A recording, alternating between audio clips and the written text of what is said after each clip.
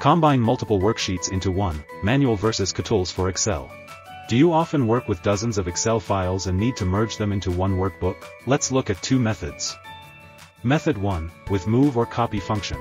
Select the worksheets in the original workbook, right-click a Sheet tab, and choose Move or Copy.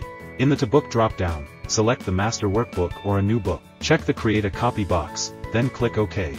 Now the worksheets in the first workbook are copied to a new workbook.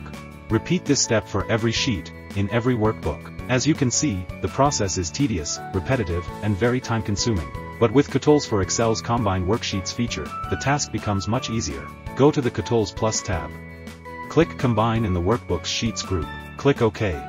Select the Combine Multiple Worksheets from Workbooks into one workbook option. Click the Next button. All worksheets are listed, and you can freely include or exclude them. You can click the Add button to add Excel files. Click Next.